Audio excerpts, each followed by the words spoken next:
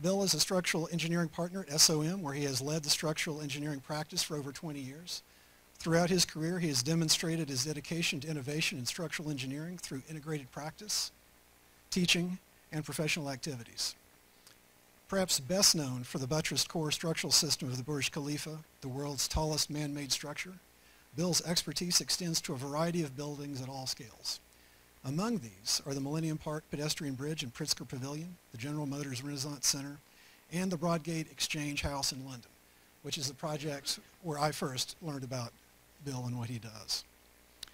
This past summer, the work of Skidmore, Owings & Merrill and their structural engineering practice was displayed in an exhibit titled SOM Engineering X, Art and Architecture at the 2017 Chicago Architecture Biennial. And the exhibit was notable for its series of 1 to 500 models of well-known SOM buildings, rendered only as structure. And it's a fantastic exhibit if you get to see it as it travels or if you get to see it online. And notice that the structure, the form, the space are all available in these models even though only the structure is built. It's an absolutely fantastic exhibit. And I'm also proud to say there's a small model of Amy, the world's first 3D printed polymer building, also in that exhibit, a project jointly with the Governor's Chair for Energy and Urbanism. As I said when I started to introduce Bill, it's a great honor for me to do this. I learned about the practice that Bill's been pushing forward through the years. When I first looked at this project, I mentioned earlier the Broadgate Exchange House. I call it Exchange House, Broadgate Exchange House. What's fascinating for me, and I'm just going to mention this briefly as sort of a personal aside, when I was working on my thesis, I was looking for a project that compared space and structure in a way where they both sort of stood alone and did what they did, but they came together in a synthesis, a unity. And I have to say that project for me, it was fantastic. And for me to be in a point in my career where Bill actually knows who I am, it absolutely blows me away. So truly it's an honor for me. So without further ado, I'd like to welcome William Baker.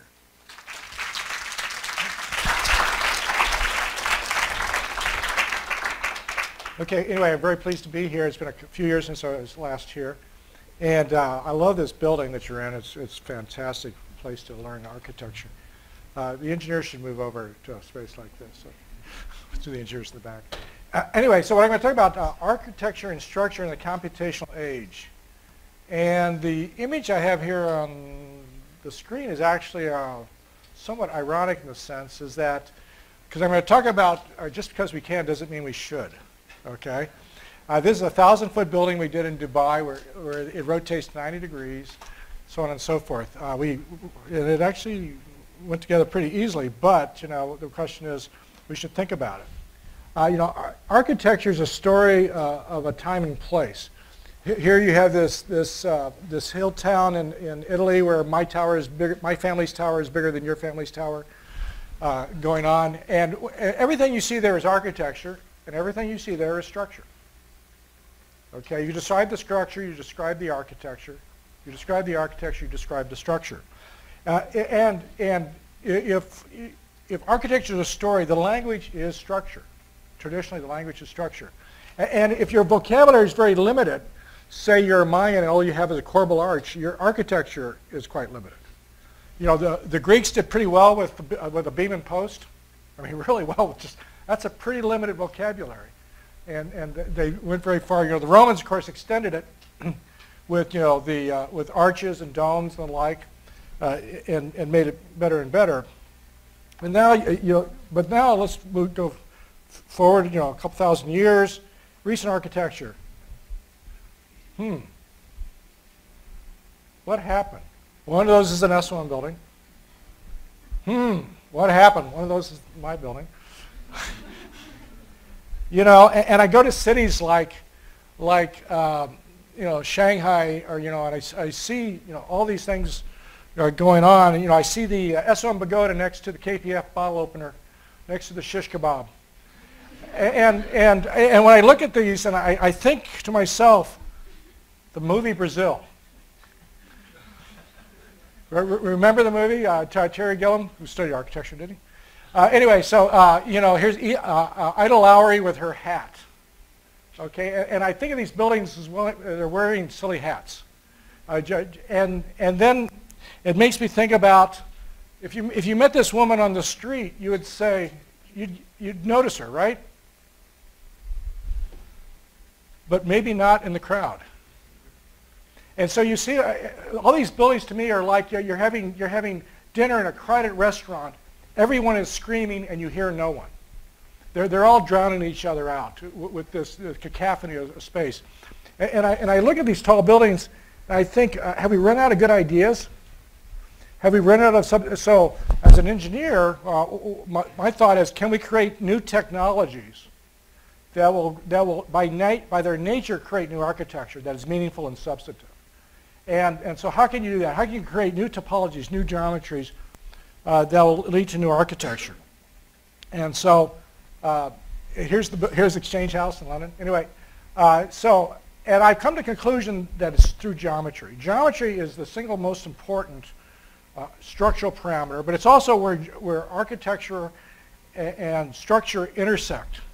You know, if you describe this building with the arch, you describe the structure, you describe the architecture. And you do it through the geometry of the system.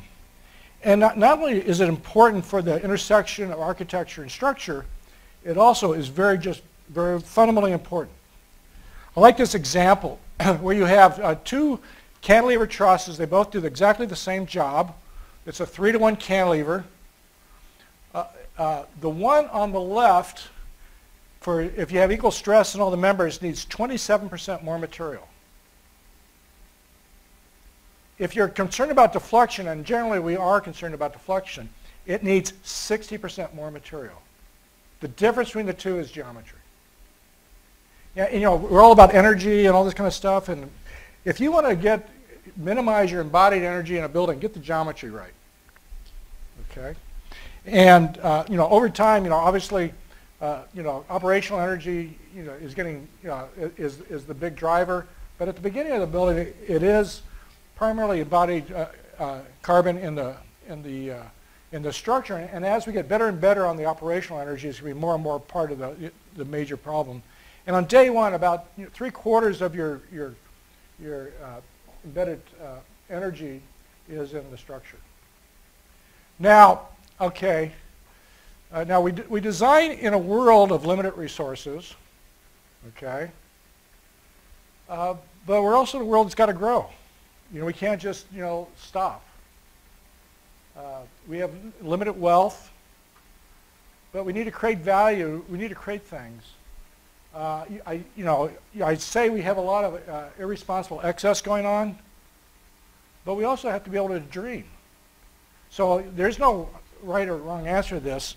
And so as designers, whether you're a structural or if you're an architectural designer, ask yourself, are you the facilitators of dreams? But are we also sometimes the enablers of willful excess?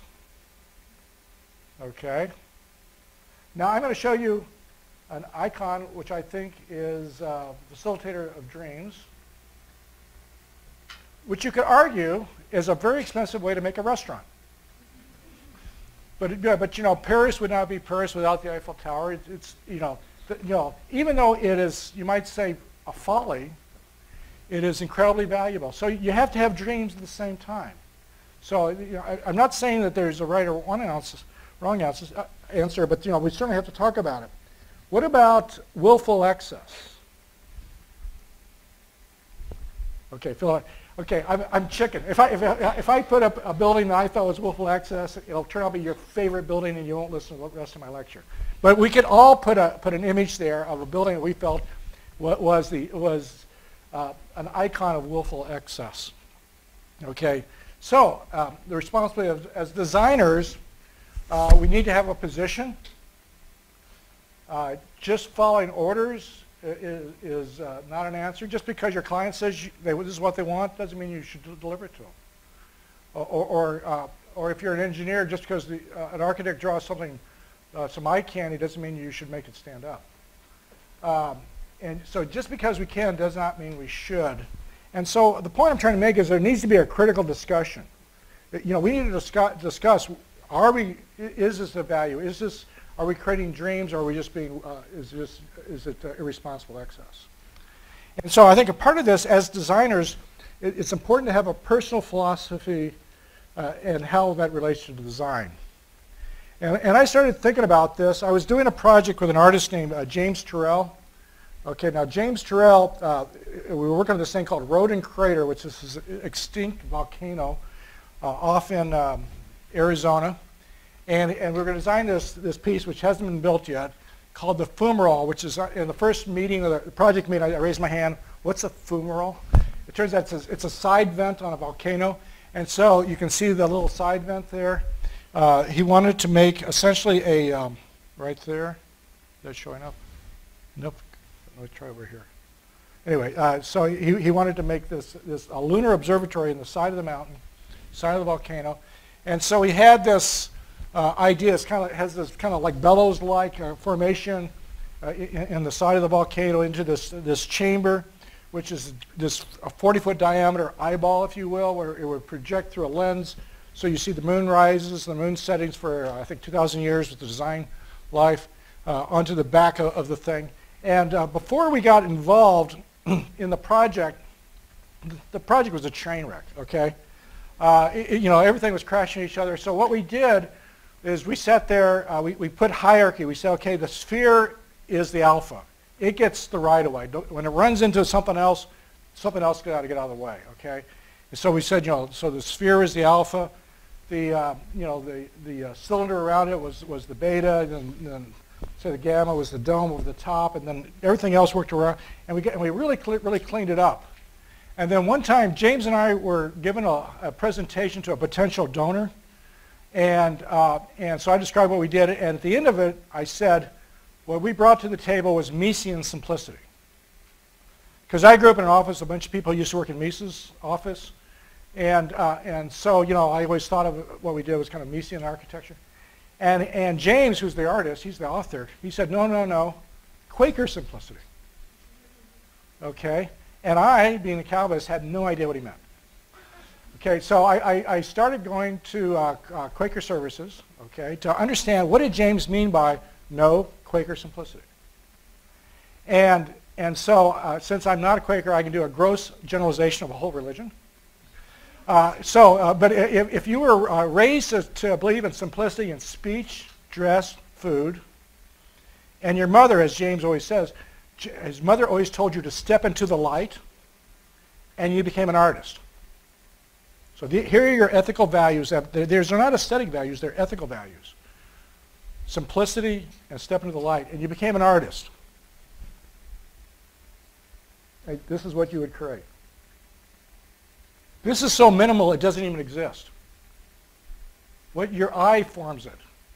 What you're looking at is a cutout in the corner of a wall, and the light is behind the wall, and your eye forms the pyramid. Simplicity and light. Here's another project we did with James. This is at Rice University, this sky space, where it's about, you know, kind of this paint-thin roof where you view the heavens through the aperture. And so it made me start thinking, well, what are my ethical positions and how do they affect my aesthetic position? And so I started to make a list. Well, I'm an engineer. I believe in efficiency, okay? You know, I believe in simplicity also. I like minimalism. I think economy is important.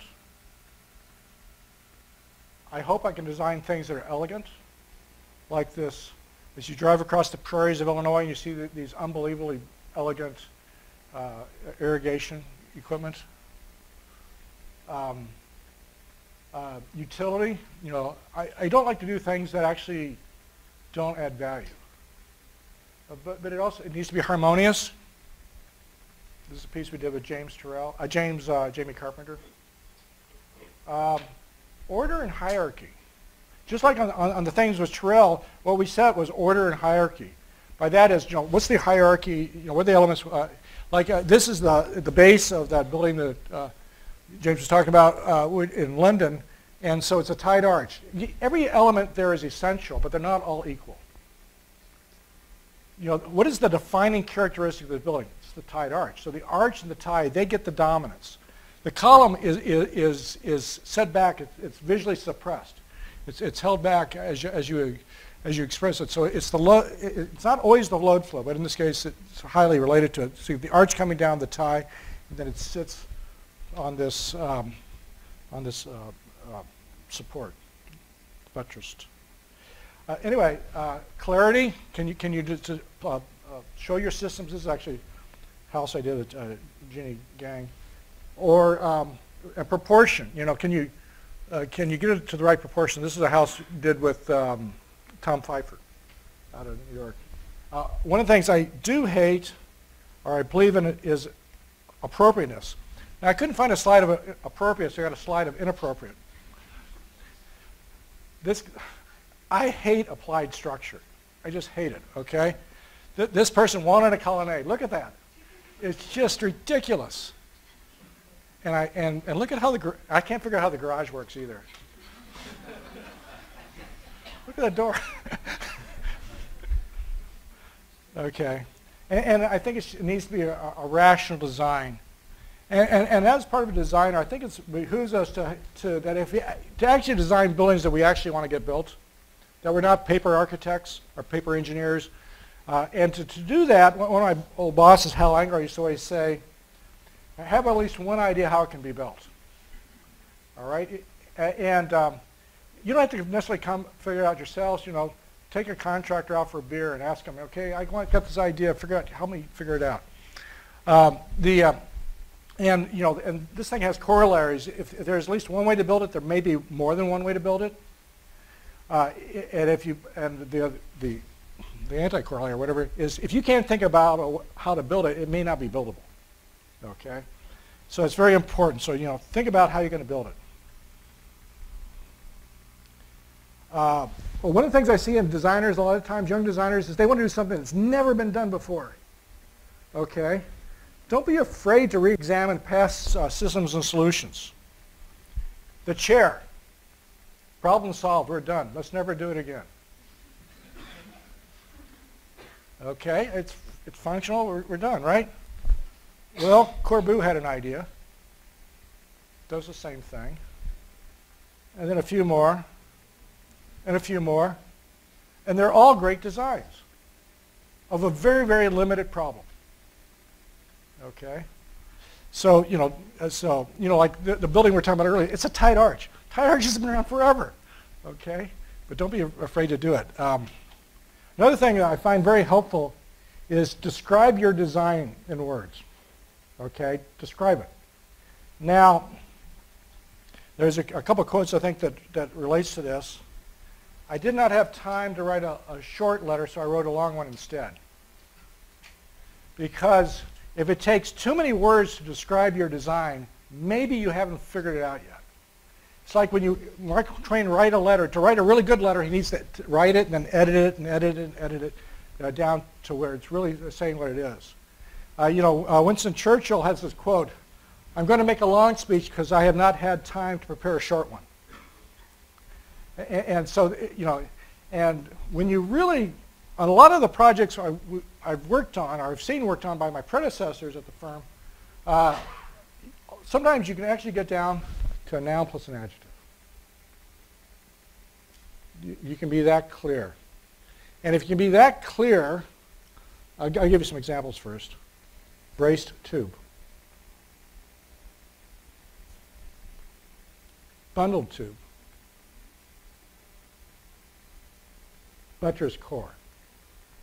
Okay? Now, if you can do that, maybe, and one of the things I find is don't name it too early. Let the job kind of grow and flow and stuff like that. Because once you name it, you kind of lock it up a bit. Okay? But once you can describe it, and sometimes you can't get down to 2 words, but sometimes it's a sentence. If it's a paragraph, keep working. Okay? But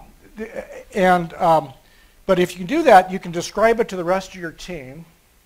It helps you resolve conflicts, because tall buildings or buildings are all about resolving conflicts. It tells you who gets the right of way. You can describe it to the other disciplines. You can describe it to the contractor, to the owner, and everyone gets it. And it says, this is what is important in this design.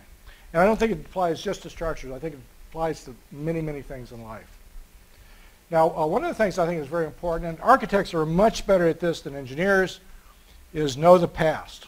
Okay. One time I gave a lecture to a bunch of graduate students in engineering on at Stanford University, and I had a list of names. And I asked them, who knows who this person is? Boom, boom, boom. I went through it. Only one person knew who any of these people were, and that engineer had studied architecture as an undergrad. So you know, the engineers do not know their own history.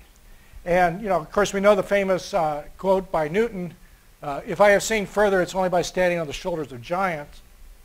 But the quote I really like, and I think it's the most appropriate, is by Picasso. "Bad artists copy, great artists steal." Okay. What does that mean? To me, it means don't copy the object. What is the idea behind the object? Take that idea and make it your own. You know, and so I've got a little working list of people who I think, mainly structural engineers, a few designers, a few artists who I think are, you know, like, of course, you know, you need to know about Kenneth Snelson, the guy who did Tensegrity, you know, artist, or Jamie Carpenter. But you know, these are, you know, if you know their work, then you can steal their idea and create something they never did before. Or what I think is very helpful is to take ideas from different people and marry them. I once did this project in New York, never got built, where I took a Felix Candela hyperbolic paraboloid, but I did it in steel, and I stapled it like a Sukoff did for the GUM department store.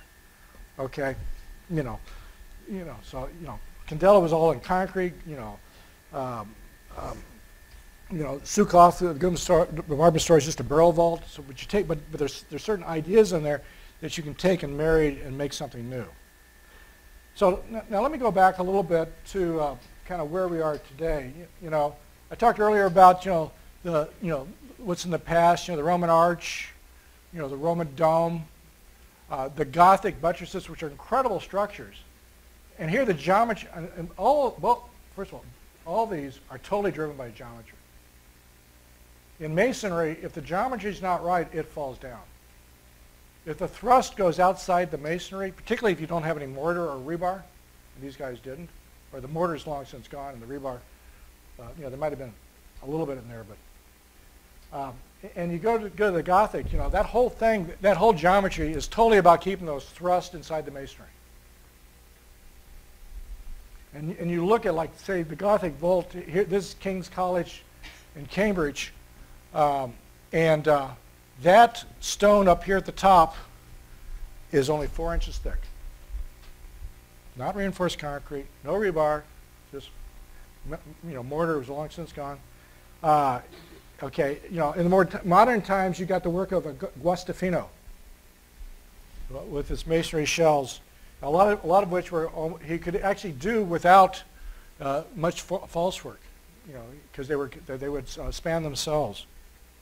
I talked about Sukoff and, you know, his famous hyperboloid towers that he did. Of course, Robert Maillard, who did all of his designs graphically, he would, and I'll talk a little bit about that in a minute. He would calculate the forces graphically, not with a calculator, graphically, not with a slide rule, graphically. He would measure the forces with a ruler. You have Torroja, you know, the beautiful work of Luigi Nervi. This inside geometry is much driven by the concrete technology of the precast concrete. You know, if your segments are all the same length and you keep lading them up, as the diameter gets bigger, the angle changes. You know, I mentioned earlier Felix Candela with his amazingly thin, very clever, very, very limited vocabulary, hyperbolic paraboloid, very limited, and did these incredible structures. Bucky Fuller with his shells. Heinz Eisler with his hanging models. You know, where you take the wet fabric, he would let it harden and then measure it to create his shells. Diesta, which is unbelievable. These unbelievable brick cantilevering shells. You know, they didn't have Rhino. They had ideas, okay? You know, you've got, of course, Friotto with all of his experimentation with the soap film, you know, leading to, you know, the Munich Olympics. or stuff like the Mannheim, this temporary structure that's been around for what, 40 years, because it's so nice they wouldn't let them tear it down.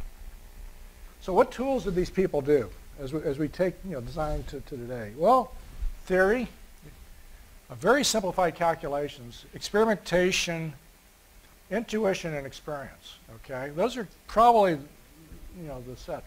So there's been going back to this conversation we need to have about design. There's been a fundamental change in how we design. In the past, it was a lack of computational power. If you look at Frank Lloyd Wright's Mile High Tower drawing, he lists like 11 or 12 names. He lists one architect, Louis Sullivan, and all the other names were either structural engineers or people who had patents on reinforced concrete. And 3 of those names were structural engineering professors. Okay, Hardy Cross, George Biggs from Princeton, and Polifka, a professor from Berkeley. And all 3 of those guys were doing research in indeterminate design because Frank Lloyd Wright could not do everything he wanted to do because engineers couldn't calculate indeterminate structures very well. So today is how to harness the computational power. In the past, the conversation is what shape will work, and too often it's turned into how did you make the shape work, which is fundamentally different. What will work, make it work, even if it's not a reasonable, of any reasonable, or if it's of questionable architectural, structural merit. And so, Maguette and others are trying to harness the power of the computer to try to create things which do make sense, that have logic, using tools like Karamba, Kangaroo, what else you're using, whatever. Using Galapagos and, genetic algorithms, things. But one of the important things as we do these things, maybe you get better shape, but also you need to get insight. So you got something. What have you learned? Okay. And you got to remember, the purpose of computing is insight, not numbers. And so for me, one of the most questions, well, I come up with a solution. For me, even more important is that what it is why is it what it is. And if you can understand why it's doing this, then maybe you can innovate and do something, you can just change the problem and come up with something that you didn't think about. Okay, so in our work, this trying to get rid of the silly hats on buildings, we've been doing a lot of research in geometry and design, and we've come up with this vocabulary, like what matters. Okay, we have called the design domain, that gray box, and then there are 3 geometric exercises. One is topology, which is what is connected to what. Shape, how do you take that topology and shape it? How do you move it around? And then size, how big are the members, how big are the joints? And to paraphrase Hardy Cross, what he said, something like equilibrium is essential but otherwise unimportant, something like that. Anyway, so the sizing of these members is essential but otherwise unimportant. Okay, you got to get it right, but it's not defining. Those topology and shape is what we might call architecture. And in that example I showed at the beginning, if you get the wrong topology or shape, you're dead from the beginning. You can never, you've set a barrier as to how efficient your building can be. So issues with how we design today. Graphic tools are often running over good structures. I'm sure you get it right. A lot of times, even the engineers, linear thinking is wrong. We put it in the computer and we see what comes out. All right. Question. Okay. And you know it's going to be a trick question. Which stool has the highest forces? The 4-legged stool. Why? Because maybe the floor is unequal and at high centers. In the 3-legged stool, if you put a load in the middle, you know you have 1/3, 1/3, 1/3. In a 4-legged stool, your load is somewhere between 0 and 50%. You don't know what it is because it's indeterminate. Now, if you know, this is an Ondo. Who steers? Alter. Alto. Anyway, so he made it nice and springy, so the legs would get loaded, and stuff like that. But fundamentally, we do all these computer analysis where we have these tremendously indeterminate structures, and we just assume that the load goes where the computer says it is, where it's probably not at all. Instruction errors and whatever makes it. So here's the question. Make it work. My point is, make it work. I feel is too common. Can we move beyond design by analysis? Because a lot of times what we do is we do these parametric studies. We take a shape. It's not doing so well. We've changed some parameters. Maybe it's doing a little bit better. And so it's like iterative analysis. Okay, and we all do it. That's the way we do it.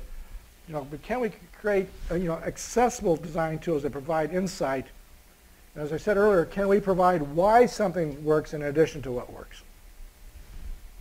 And so one of the ways we're looking at is, can we create structurally based visual design tools that may give you insight? And design is not black or white. And a lot of times people think engineering is black or white. It is not black or white. Okay, there's a whole range of possible answers. There's not one right answer. There's a whole lot of freedom in this, but you still have to be looking for it. And so we need to tame the beast.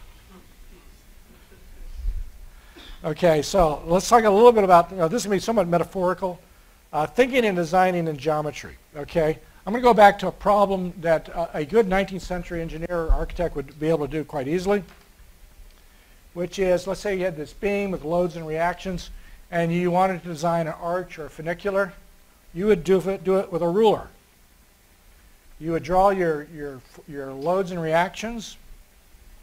You'd put a dot on the piece of paper, and you draw a series of lines from that dot, and you would then, using parallel lines, create a funicular. This is my wall in my office. Works. Okay. If you don't like that one, move the dot. Oh, but I want an arch. Well, put the dot on the other side. Okay? And in the process, the designer gets an idea of what matters and how to do it, because you're doing it, we're creatures who are visual and tactile and in ways that I don't understand.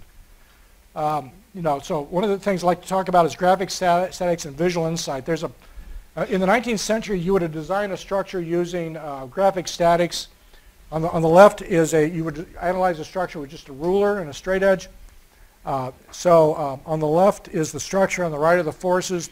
So the force in member F5 is the length, F10 is the force in this member F10.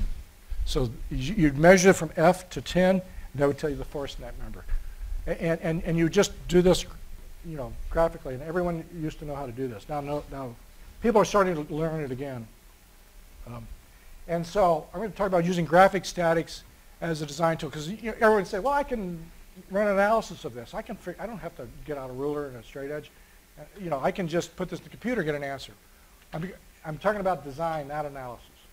So can we use graphic statics as a design tool, and using this as a metaphor for all types of design tools?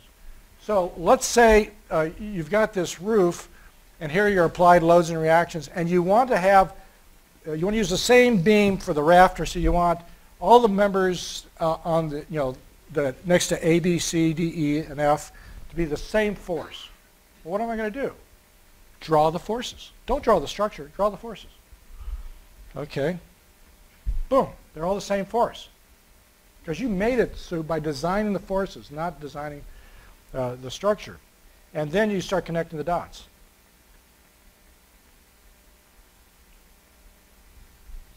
You've now got a structure. You've just designed a geometry, a shape, which puts all the forces in the rafters the same. Now, who would actually do that? Maillard did it about 90 years ago in Switzerland. Okay. Now, it's a little spooky. He left out the diagonals. Okay. Why do you do that?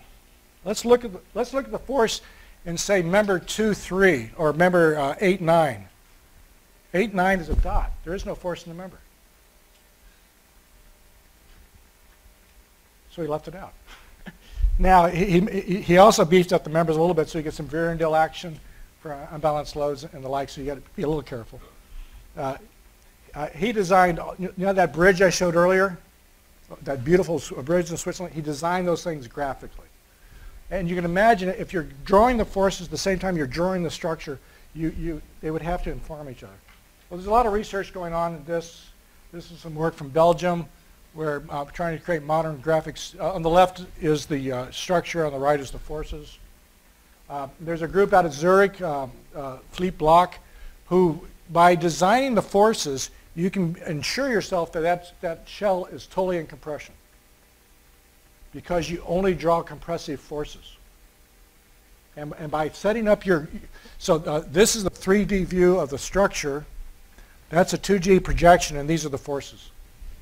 And so if you put out your forces in just a certain way, you can guarantee that you only have compression. Just like you don't have to be like the Gothic mason who just builds it until it falls down and tries again. You can do this graphically. And in the feedback, lately we've been doing some 3D graphic statics using parallel lines, which is called the Cremona approach. This is a pedestrian bridge we were looking at in Thailand, and so we had this walkway over this roadway, and we wanted to support it on we want to use a very delicate arch, so we want no bending. So we did it with three-dimensional graphic statics, where you draw this top line, this red line is the walking surface, the deck, and this purple line is the supporting arch, and these green lines are the members that connect the two. And here are the forces. Here, the purple lines, which is the supporting arch, radiate from that point, and the length of the lines is proportional to the force. This vertical blue line is the gravity loads. This green line is the one that connects us, and these red lines are the forces in that deck. And if you set it up in such a way that it closes, you know you have no bending. And you do that just totally graphically. And so any two-dimensional projection of a three-dimensional graphic statics is a two-dimensional graphic statics problem. So here's what it looks like straight on. Here's what it looks like from the side. And here's what it looks like from the top. And then, of course, we have to throw it in the computer. And sure enough, it's all pure axial, very little bending. And of course, you know, being who we are, we have to write a Rhino. You have to get up Rhino and do a grasshopper script, right? Is this thing working? Yeah, there you go. So you know, it turns out there's very few parameters you have freedom to play with in order to get this thing to close. You know, we set certain rules. So then, you know, the design team can sit there and, you know, pull the levers and get this thing so where it works out. Another application of graphical stuff. This is a piece of art we're doing with a woman named Janet Eckelman. She's an artist who does work in fishing nets. This is in Los Angeles. If you look up on the hill between those two buildings with a white roof, just above here, you see a little shadow of something there. Let me zoom in a little bit. There's these nets, design space. And so we had this sculpture piece that's between these two, and we were playing with those horizontal nets is what you use to stress it against. I think it's absolutely beautiful. It's beautiful art. It's beautiful structure. It's equilibrium. It's all in equilibrium. And so using that, we've been studying you know, how to play with the topology of nets, of spider webs, if you will, and then using something called force density, which to make sure it's in equilibrium. So now, one of the problems we had on this one is because it's a redundant load path structure, we had a couple of ropes that were slack, and so we've been studying how to fix that. And so, so here is graphic statics on a net. And it turns out it's totally reciprocal. This is the structure, and these are the forces. Or is this the structure, and those are the forces? Either could be true. It's a reciprocal process. And from here, using something called area stress function, you can figure out how redundant it is. It turns out the one on the left has 3 states of cell stress. And so we played with the topology. We took out some members, and we ended up with a structure on the left that has only 1 state of cell stress, which means the one on the right has no mechanisms. They're related. It turns out the number of states of cell stress and the number of mechanisms, this is for the engineers in the room, are related through graphic statics. Because both of those are projections of plane-face polyhedra, the Airy stress function. Okay. So what we do, we need more tools. So we've been working on the toolbox. These are the toys that we have plus others. Some commercial tools, some academic tools. You know, we're doing a lot of stuff with Voronoi finite meshes, and where this a tool called Polytop, Glacio Polino developed this. And so you grow a structure. You're not going to design that, but it gives you an idea. And you start studying, why is it the right answer? Now, a lot of times the tool will bias the answer, so we'll use multiple tools. It's called a ground structure. We have like thousands of lines connected to each other, and you slowly throw away the ones that aren't doing you any good. And so this gives you a different set of information. We've been doing studies on discrete Mitchell trusses. Those are called Mitchell trusses. And this entire Mitchell truss can be described with one angle. The leading angle is that alpha angle is the same on every one of them. So you know, we use these to look at problems that we're not sure what's a possible solution, and you see what it grows. You're not going to build that, but it gives you ideas that you might apply. You know, and going back to Mitchell himself, you know, he solved a series of problems, but there's only a very limited number of problems that have been solved by Mitchell back in 1904, by the way. And so, you know, we can use this tool to, like, say, play with the boundary conditions. You can either grow an arch or grow a hanger by playing with the, and then interpret it. Say, how do you want to build it?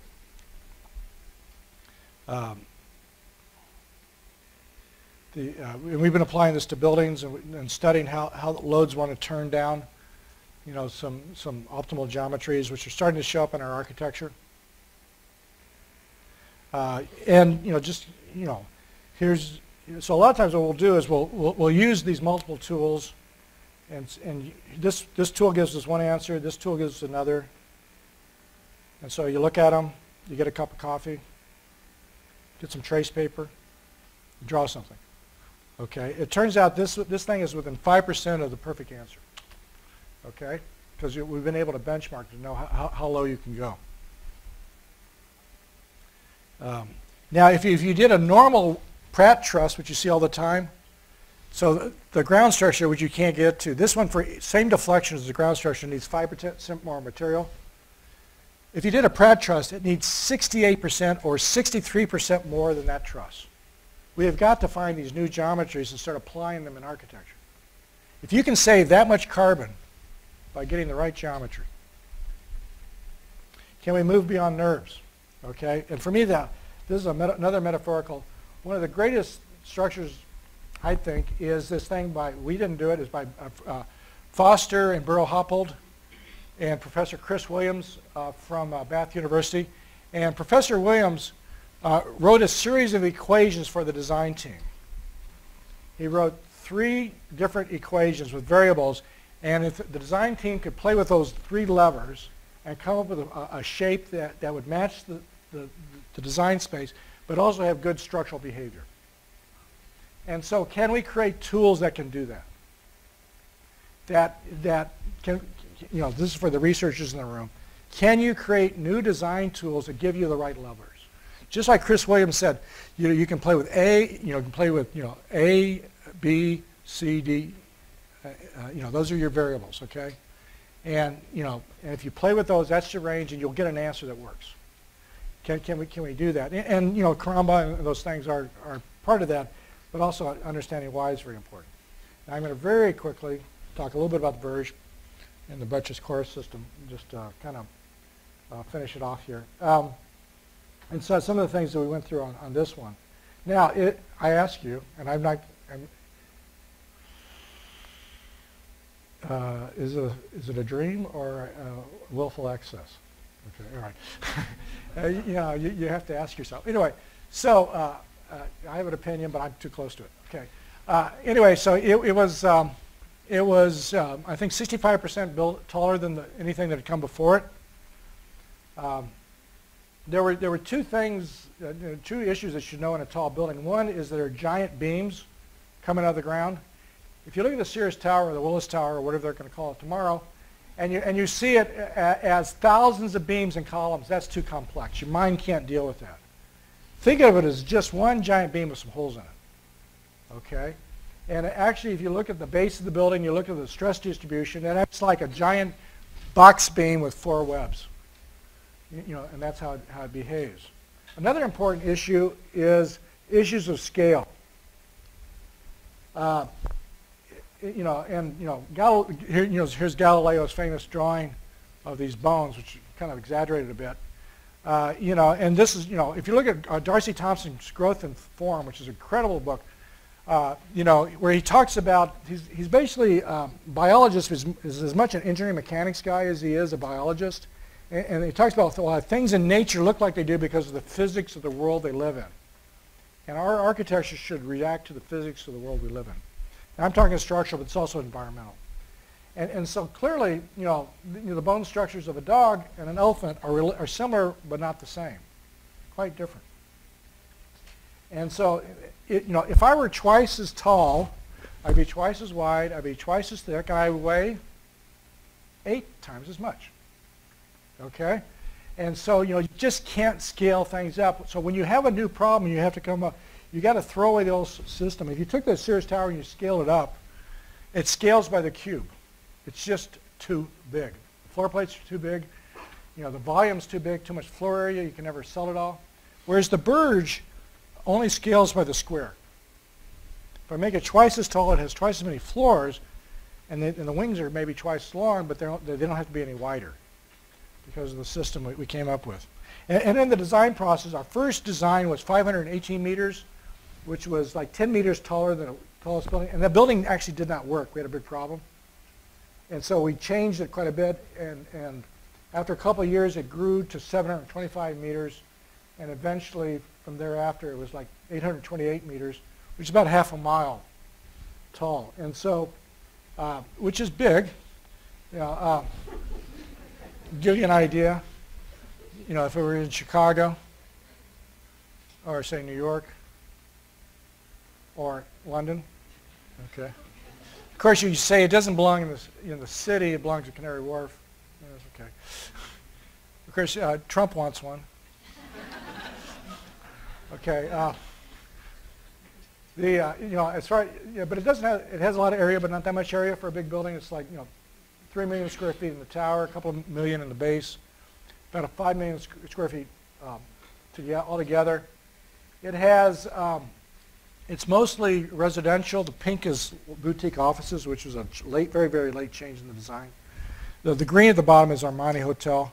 And they were able to sell the blue and the brown and the yellow, is that right? My colors right here, in about 2 days. In 2004. And of course, these weren't bought by mom and dad looking for a retirement home. These were bought by speculators, and they had to put up 50% of the cost of the building within 6 months, or the cost of their unit within 6 months, and that financed the tower. The vertical transportation, the things the defining things of a tall building, when the home insurance building was done in the 1880s, is the same as today: structure and vertical transportation. And so how do you get it all in there? This building has, I can't remember, there was 50 elevators and about 32 shafts, because you have double deckers and sky lobbies. And the way the elevating work is you take like an express elevator from the ground to a sky lobby, and then you get in, like here you take and then you get into the local elevators to go to your floor. But there's, from here down, you actually go from the ground up to here. But these other floors, you go to a sky lobby and transfer over to get to your floor. So it's like taking an express train and then getting on a local train. At the time, there was not an elevator that could go over half a kilometer. And so this is a service lift, a freight elevator. It goes up 500 meters, and then we had to transfer because we couldn't get the cabling to go that far. Nowadays, you can. And so what made it possible? Structural engineering, systems, wind engineering, integration and construction technology. It's a giant concrete building, mostly concrete, pretty, with a steel spire at the top. Pretty conventional in many ways. One time I was giving a lecture in Korea, and this guy, one of the professors in the audience, was just laying into me for not doing something more innovative. And I was thinking, I wanted the building to actually get built. Okay? So if you're going to tell somebody, you're going to try to get a bunch of contractors to build the world's tallest building with a system they've never done before, good luck. Okay? So what we wanted to do is we wanted to give them conventional systems and just arranged it in an unconventional manner. So it's walls, slabs, and a couple columns. If I were to do it again, I'd get rid of the columns. Just have walls and slabs. We called it a buttress core. So you got this hexagonal core in the middle, which takes care of all the twists so this doesn't go like a pinwheel. And then it's buttressed, like the Gothic cathedrals, it was buttressed by the three wings. So it's like if the wind is coming against that face, this wing braces the other two wings. And so, I mean, this is the structural system of the Burj Khalifa. So here's the guy, he's taking the wind of his umbrella. His front leg is the core, and his back leg is the buttress. You know, of course, we had to keep moving the gravity. Gravity is your friend in a tall building. You use it to help resist the wind. They don't forget to put it in. It doesn't matter if the inspector's there or not. The gravity still shows up. And so, but you got to push it out and move it out. And so, if you get to the bottom of the building, this is the rebar at the bottom of the world's tallest structure. If you just walked up to the site, how tall would you say that building is? 5 stories? We had zero tension, even under a storm that happens once every 1,700 years. Okay, no tension, which makes it a lot expensive. We use this magic, incredible material called concrete. It's like, they should give it a new name, okay? It's unbelievably strong. It behaves, you know, like that puddle, you know? It flows, it has all these problems, very high stiffness, very high modulus. And you know, so we use this, you know, pretty amazing stuff. Wind engineering, as wind goes past an object, it tends to cause vortices as it goes by and makes the building rock from side to side. And if it matches the harmonics of your building, you can get some very big forces. Like a kid on a swing, if the kid kicks their feet at the harmonics of the swing, they go very, very high. And so what we did is we did a whole, like I said, the very first building we designed didn't work, okay? So we had to go back and because of the wind problem. And so we did a tremendous number of studies, and we determined the building had essentially 6 directions. 3 tails where the wind comes between 2 wings and 3 noses. And when the wind came across the nose, it was fairly benign. But when it hit the tails, it was not benign. A vortex would peel off and blow against the 3rd leg. And so what we did is we played with the shape of the architecture. The single most important parameter in a tall building structurally is the architecture, what you might call massing. And so we played with the shape of the building. And here's the very first analysis on the left. See that big, the red line is a 100-year storm.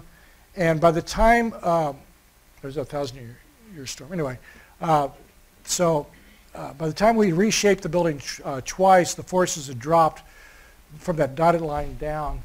And because of that, we were able to go higher and higher and higher. We then tuned the building like a musical instrument to try to get away the harmonics. So we played with the mass, the stiffness, and the mode shape. We actually played with the mode shape to try to move off axis. And so here's how the design went. Went from our initial design. So if you have 100% base moment, 100% acceleration, how much it moves. Our final building had less base moment than that building, even though it grew by 300 meters. 300 meters is the height of the Eiffel Tower. That's how much it grew. The accelerations went down. We even tested a taller building, which worked even better, but it had a hot spot about 40 stories up. And we didn't get this data until we already built the 40th floor, so we couldn't change it. Construction technology, you know, a bunch of piles. One of the things we were worried, we're going to try to pump the concrete 2,000 feet in the air. And we said, okay, how do you figure that out? So they ran pipes back and forth across the desert, and this guy I keep on talking about, Hardy Cross, he had this way of calculating hydraulic loss in the piping system.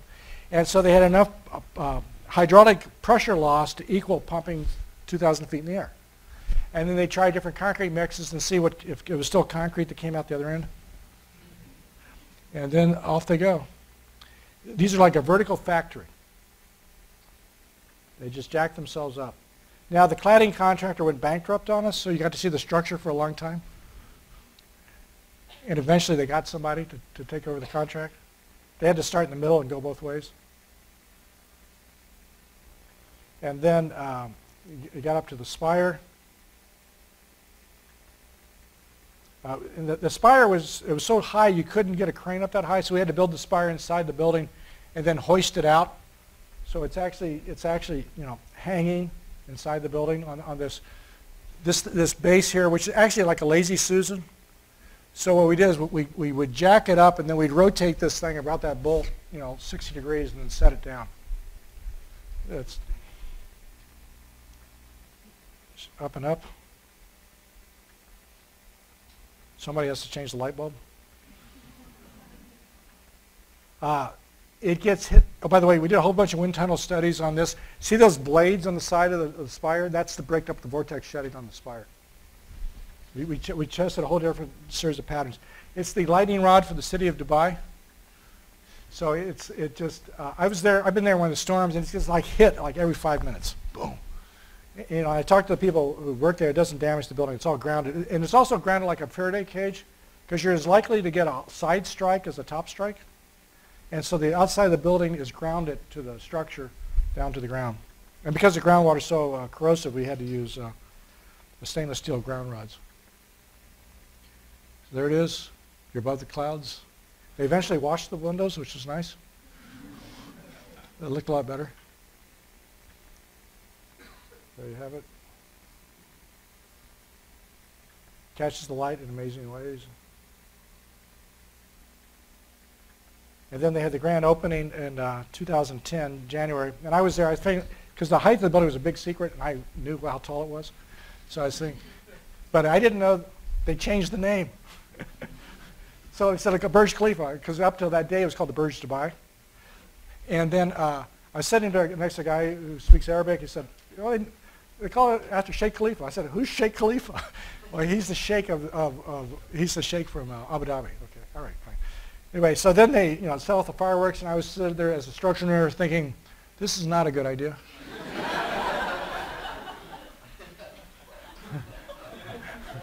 Anyway, but it takes a lot of people to build it. We only draw it; the contractors build it. And the guy, KJ Kim, it was from Samsung Construction, was the guy who led it. The number 2 guy was the guy behind him, who's a Belgium guy from B6. And then most of the laborers from a third firm called ArabTech. And so it takes a huge number of people to do these projects, a huge number of firms. And I've gone on way too long, so I'd like to say thank you.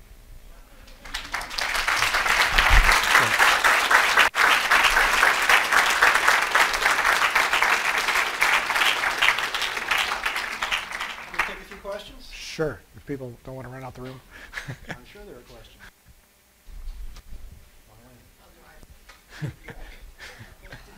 All right. You said the enclosure contractor went out of business, and do you want to tell us why? I think it was just more, it wasn't our job. Our job didn't put them out of business. It was some other project. Okay, if I were an investor, there are 2 things I would not invest in. One is a design firm, okay, because if the talent walks out the door, you have nothing except liability. And number 2 is an exterior wall contractor, because if they have a problem on a job, they got thousands of problems on a job just because of the repetition. So look at a lot of the famous couples and all these other firms in the past. They're not around anymore. So it's a dangerous business. But I don't know. So later, I think it was Far East Aluminum took over the job. It was a Swiss firm that was doing it originally, but we didn't put them under. It was somebody else.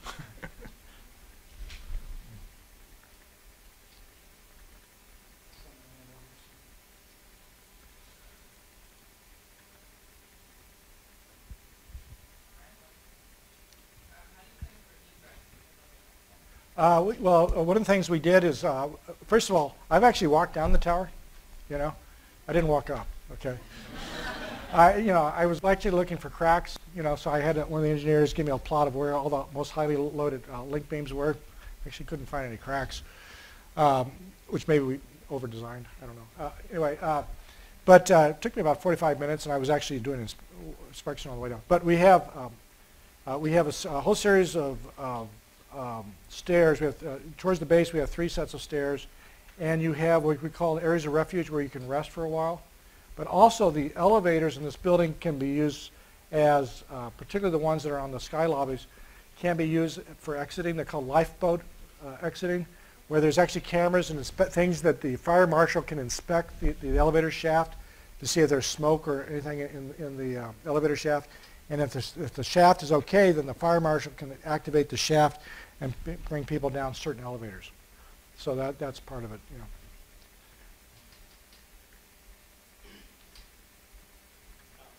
Thank you so much for coming out today. That was a really great lecture.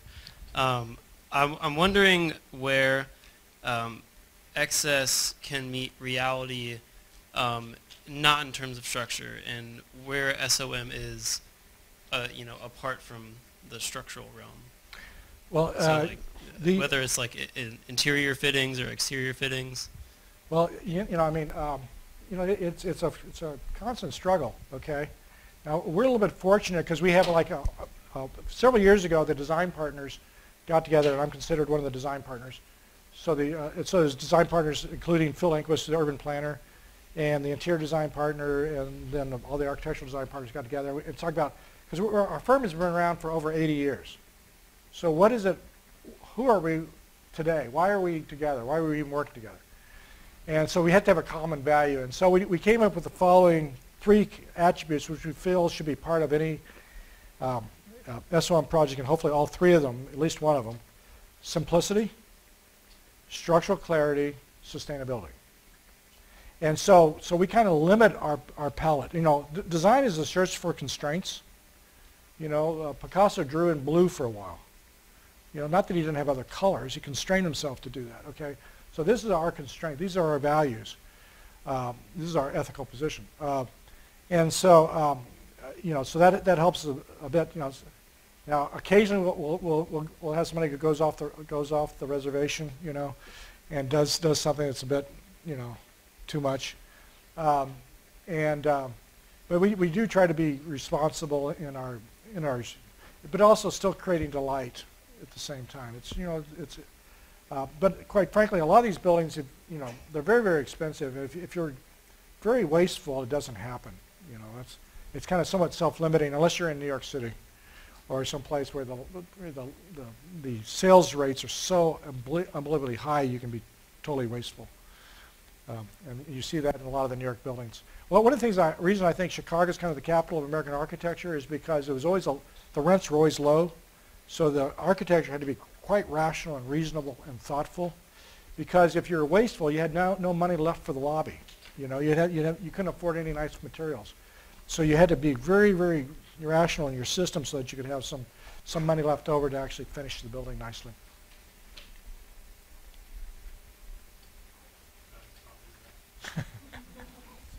Thanks a lot. I'm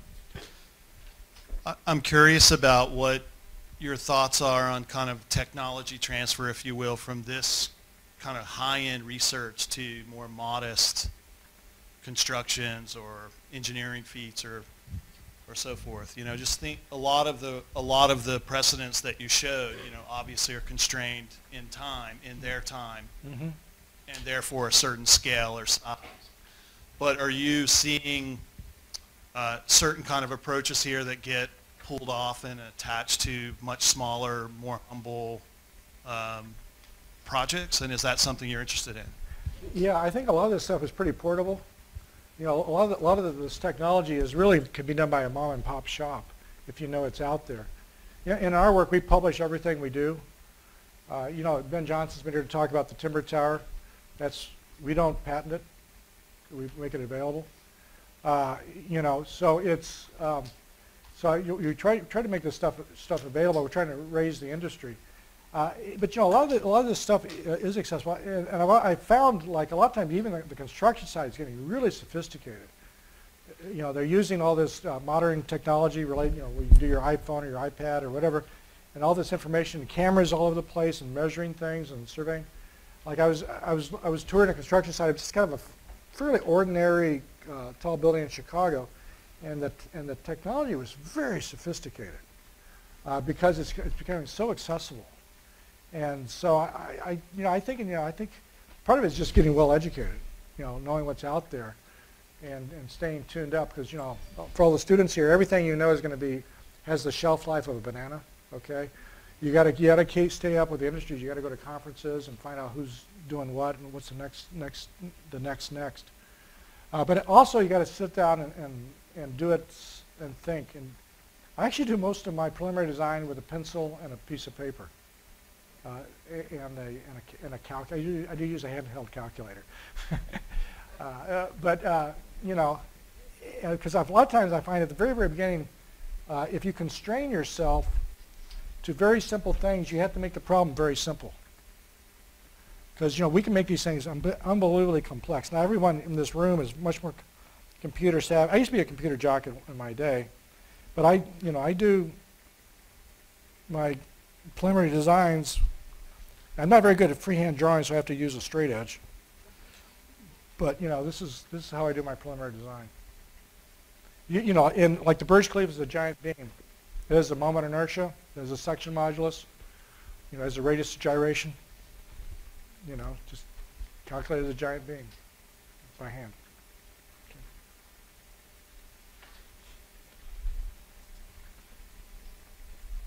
Okay. Oops, I lost my straight edge. Well, question number 2. I'm also curious about looking forward on the horizon. What do you see as new materials, not just for structure, but, you know, in building and whatever we use? What do you see in materials research? Well, you know, I mean, with all this nanotechnology, I mean, people are designing things at molecular level, and I think we're, you know, ceramics. Yeah, ceramics. You know, like, you know, this concrete. I don't know, Bob, is it a ceramic at some point? You know, so, you know, I remember I was working with this metallurgist up at Northwestern, and, you know, it used to be they'd go to like a steel mill and they'd throw a little bit of this, a little bit of that, and they'd do a casting, and they test the properties, and, you know, well, it didn't work, so they try something else. Now they go there, they do a little test batch, they get exactly what they predicted because of the computer.